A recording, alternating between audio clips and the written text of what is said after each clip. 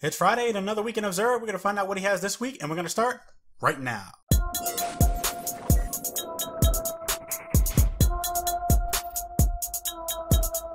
What's up guys, Reckless here, welcome to Guardian Watcher. If it's your first time here and you love Destiny and learning all things about the game, then subscribe and click on the bell, that way you guys don't miss out on anything. So, Zer is back and it is week 25 of Zer, and Zer is located on Titan. So we're going to mark him and then find out what he has this week. Zer! What's up, dude?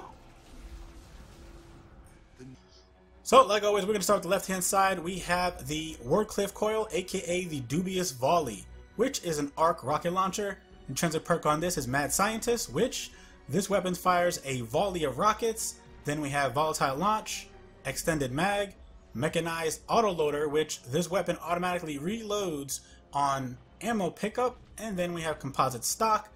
And like all exotic weapons, they come with a +5 weapon attack mod.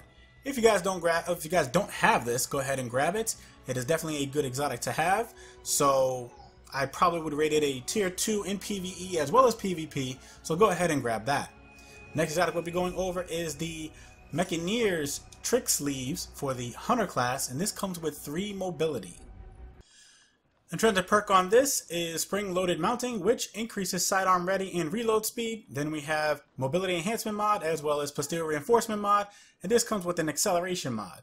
Now these are an okay exotic, definitely not top tier just because it specifies sidearm, and sidearms are decent in Destiny 2 right now, so it's not like a go-to weapon all the time.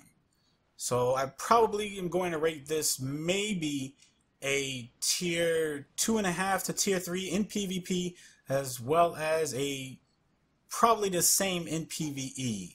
There are better exotics out there than the Mechaneer's Trick Sleeves. Next exotic we'll be going over is the Crest of Alpha Lupi for the Wonderful Titans. This actually comes with 1 mobility, 2 resilience, and 1 recovery.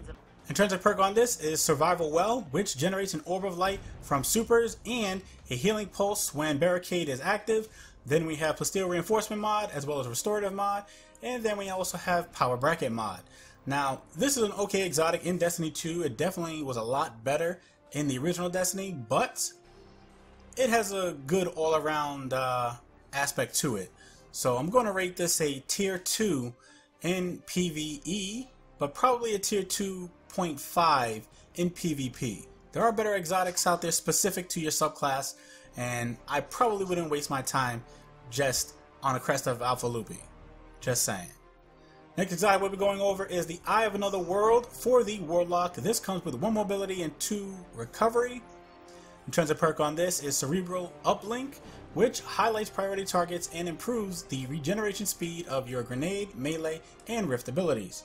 Then we have Mobility Enhancement mod, Restorative mod, as well as Impact Absorption mod. Now this exotic is an okay exotic. I probably would still 100% use the Ophidian aspect over this, as well as the Nezarec Sin, but this exotic probably would be in my top 5 at least for the Warlock. So it's not bad, but it's not like the 100% go-to exotic to have. So if you guys don't have this, go ahead and grab it. I'm probably going to rate this a tier 2 in PvE, but most likely a tier 2.5 in PvP. Next, we have your consumables, which is the 3 of coins, which if you pop one of these, you get a chance for an exotic for 4 hours. And then last but not least, we have your awesome, wonderful Fated Engram. Give me a second, I'm going to get more legendary shards. So let's see what we get this week for our Fated Engram with our Titan.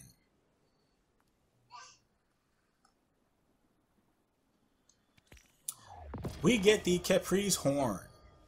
And if you guys enjoyed this Destiny 2 video, then feel free to watch these other 2 videos. You never know, you just might like them. And if you do, leave a like, share them, and then come back for more, because you know you want to. Thank you guys for watching, and remember, less guns doesn't mean less crime. And I will see you guys next time.